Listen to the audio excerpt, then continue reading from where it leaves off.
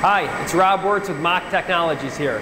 Today we're going to do a system overview of our EES-X-900 automated cryogenic ethanol extraction system from biomass through winterized decarbed crude oil. So starting at the front end of the skid, the system's very easy to operate. So everything from warm ethanol holding to ethanol chilling to extraction, particle filtration, solvent recovery, with automated discharge of the recovered ethanol and the concentrated oil and the decarboxylation process. All of that is fully automated and fully controlled by our touchscreen operator interface here. So to operate the system, all the operator does is loads in a bag of biomass every 15 minutes into the centrifuge extraction vessel. From the operator screen, they just press the start button, select the recipe, and start the run. And from there, the entire rest of the process is fully automated and controlled. So what that means is from a repeatability and a consistency product of your extraction process.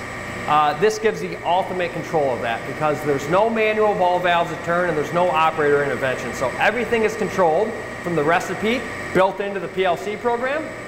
So it gives the ultimate consistency in product, and it's really built around future compliance and data logging and repeatability. So at the end of each day from running our system, you'll get a PDF report that will tell you exactly the parameters that you told the system to run and the exact parameters that the system ran. So you have tracking for every single day that you run and produce decarbed oil out of our system.